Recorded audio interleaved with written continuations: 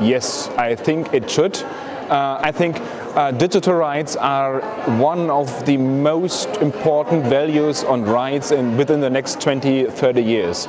On the other hand, basic human rights are also digital rights, because the kind of human right is a human right, whether you are in an analog world, or in a personal world, or in a digital world. So the kind of human rights is universal, also in technical terms. On the other hand, I would say digital rights, to put into a kind of human rights status, could be very, very good to perform a global understanding of how internet should be within the next 20 years.